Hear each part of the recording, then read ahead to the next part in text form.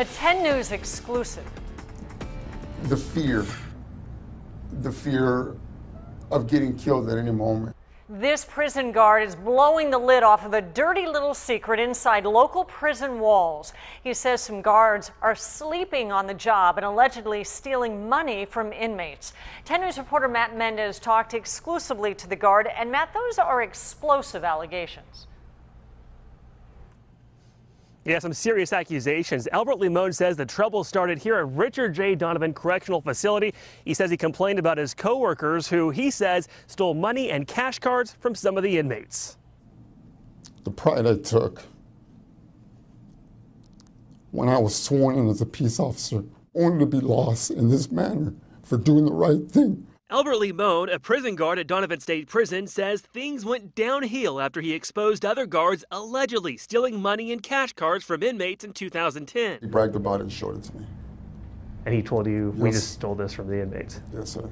We've agreed to conceal Limon's identity because he fears retaliation. He says somehow his complaint got leaked and noticed a difference, putting his safety at risk. I was being shunned off by the officers, by the sergeants. So he changed job assignments to drive inmates across the state.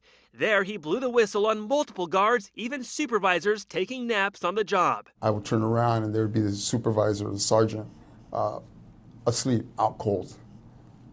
Out cold. And this is while we're transporting dangerous inmates. Limon says those guards found out and he was met with harassment. Rat traps put on his seat and in his mailbox. Also, he received a hurt feelings report. Their checkboxes for, quote, I am a wimp, I am an undeserving B-word, and I was told I was special. It was just an awful feeling.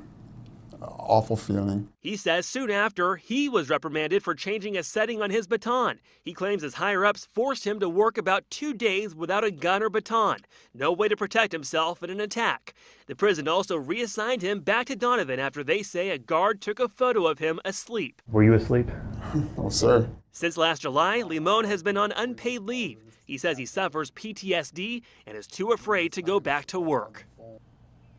Limon and his lawyer have filed a lawsuit for hostile work environment and harassment. We reached out to the prison tonight to see if they had a comment. They say they have not been served and they had no comment. We're live from Donovan. Matt Mendez, 10 News. Only